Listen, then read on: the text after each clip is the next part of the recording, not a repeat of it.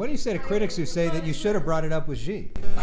Look, I can't be everything to everybody, every moment of every minute of every day. Governor Gavin Newsom defended not discussing human rights abuses by China during a meeting with Chinese President Xi Jinping.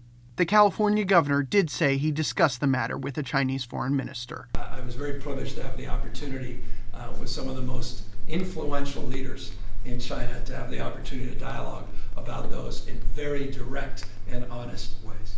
China has been criticized for detaining 1 million Uyghurs, a Muslim and Turkic-speaking ethnic group in the Xinjiang region, where they are reportedly in re-education camps. The claims of genocide and poor conditions have been denied by China. Newsom has been focusing on climate change during his trip and discussing how California and China can work together to address the matter. The governor said that while human rights matters were addressed in the meeting with Xi, climate and fentanyl were the main topics. Before his previously planned trip to China, Newsom made a brief impromptu stop in Israel, following Governor Kathy Hochul's lead. While in Israel, where Newsom met with victims and families at a medical center, he was asked if he met with Israeli leaders such as Prime Minister Benjamin Netanyahu, and responded by quipping, quote, "I wish I was President of the United States. I could start doing all those things." He later clarified he was joking.